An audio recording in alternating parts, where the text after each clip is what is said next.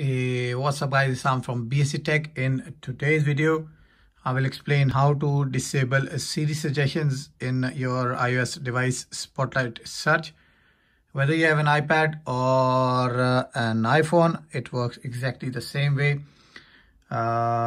Using Spotlight search from the home screen on your iOS devices can be very handy, but by default, as you can see that by default the search screen is also displaying some other apps which are basically suggested and powered by the built-in Siri.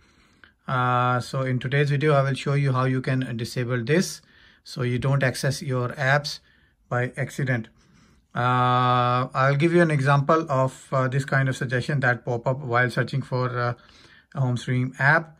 You'll see suggested apps listed here as you can see on screen, and also possible actions like opening certain photo albums or sending messages to different people.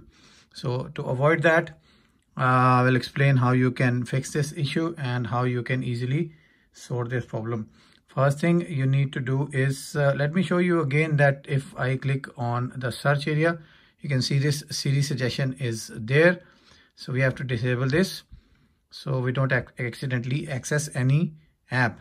So first thing you need to do is you have to go into your settings and keep scrolling down till you see Siri and search. Click on this tab, and as you can see in this tab we have a couple of suggestions here in the Siri's suggestions tab, 1, 2, 3, 4. So you have to disable suggestions on home screen.